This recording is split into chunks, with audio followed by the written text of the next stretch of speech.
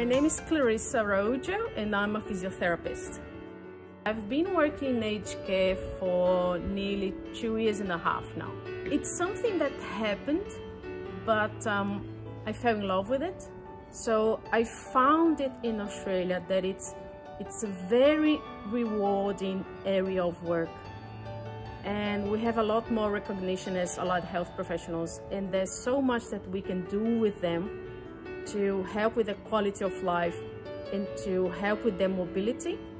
A career in aged care, I think it wouldn't disappoint. And it's just such a joy to be surrounded by people with so much experience and so many stories to tell you. It is just a joy.